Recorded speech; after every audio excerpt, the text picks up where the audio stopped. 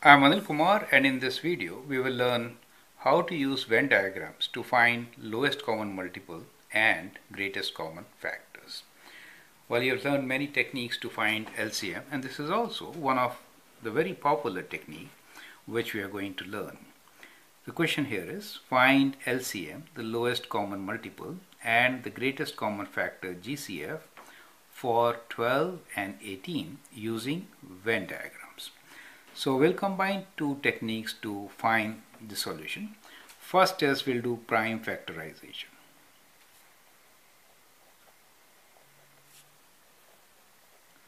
And once we have done the prime factorization, we will see how to use the Venn diagram to find LCM and GCF, right? So let's do prime factorization for both the numbers. The numbers are 12 and 18. So let's begin by 12. So prime factorization is divide by some prime number, let us say 2. 2 goes 6 times, right? But 6 is not prime, it can again be divided. 2 times 3, so we get now all prime numbers. Now let us use another ring for 18.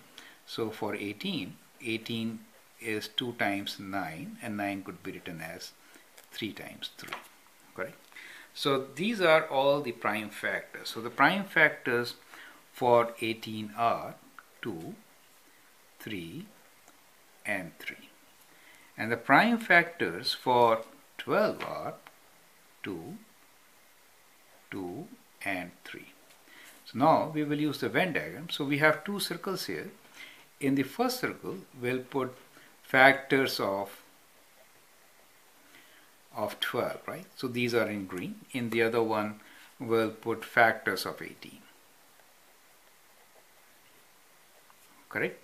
Now in between, what is going to go? Of course, the common factors will go right in the center, right? So what we find here is which are common factors. So we see 2 and 2. So one of the 2's is common. Let me circle it in blue now. Common factors. We'll put it in the center. 2. Any other common factor? Yes, we have 3, and 3 is a common factor. We'll put that also in the center. It is common to both 12 and to 18. Do you see that? So that is a group of common factors.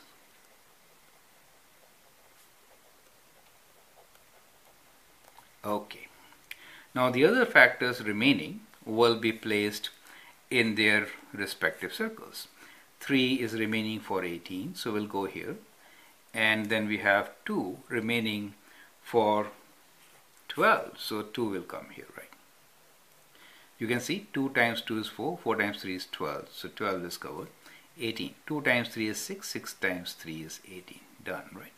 So likewise, we can now place the the factors in the Venn diagram. Now from here, we can straight away find greatest common factor. Now the greatest common factor is what? Amongst the common factors, just multiply them all, right? So greatest common factor is equals to 2 times 2 is also common, 3 is also common. So 2 times 3, which is 6, is your greatest common factor, right? So you just multiply them and get greatest common factor. Now let's talk about the lowest common multiple, right? So let's see what should be LCM. Now remember, lowest common multiples are more than the numbers, right? At least it should be minimum of the higher number, right? At least it could be 18, but it has to be more than 18, right? How do you get LCM from here? For getting LCM, just multiply all these numbers, right? So we have 2 times next 2 times 3 and 3, right? So once you multiply them, you get your LCM, right? So let's use calculator, just multiply, get the answer. So we get 2 times 2 times 3 times 3 equals to 36. So in this case, lowest common multiple is 36, right? You can check. 12 times 3 is 36, 18 times 2 is 36. So this is indeed lowest common multiple, right? But I hope with this, you have learned how to use Venn diagrams to find LCM and GCF, right? In this particular example, our base is prime factorization. So we used prime factorization and applied Venn diagram to prime factors, right? There are other videos where we are trying to find greatest common factor by using not the prime factorization but the factors, right? So there is a difference in the two. Appreciate that difference and go through those videos also so that you understand what is the difference between the two methods. Okay, now this is indeed the only method using Venn diagram in which you can find lowest common multiple. I hope that helps. Thank you and all the best.